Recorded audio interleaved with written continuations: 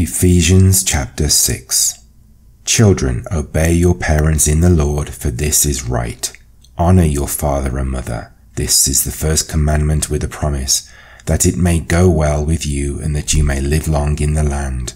Fathers, do not provoke your children to anger, but bring them up in the discipline and instruction of the Lord.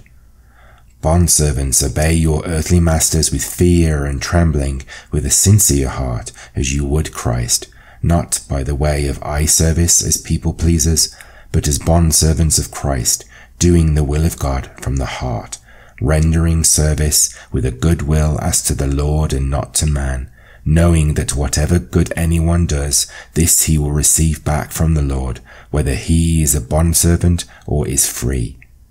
Masters, do the same to them, and stop your threatening, knowing that he who is both their master and yours is in heaven, and that there is no partiality with him.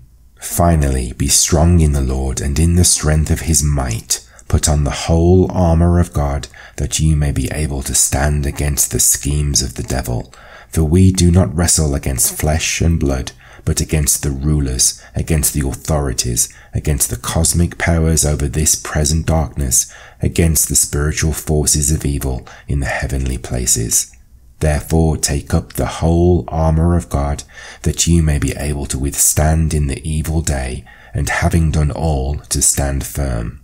Stand therefore, having fastened on the belt of truth, and having put on the breastplate of righteousness, and as shoes for your feet, having put on the readiness given by the gospel of peace.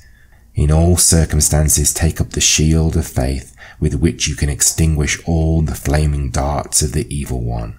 And take the helmet of salvation, and the sword of the Spirit, which is the word of God, praying at all times in the Spirit, with all prayer and supplication.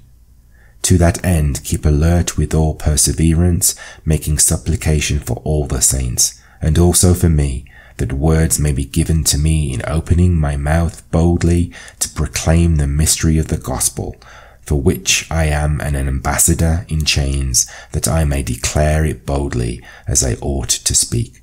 So that you also may know how I am and what I am doing, Tychicus, the beloved brother and faithful minister in the Lord, will tell you everything.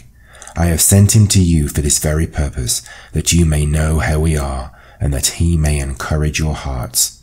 Peace be to the brothers, and love with faith, from God the Father and the Lord Jesus Christ. Grace be with all who love our Lord Jesus Christ with love incorruptible.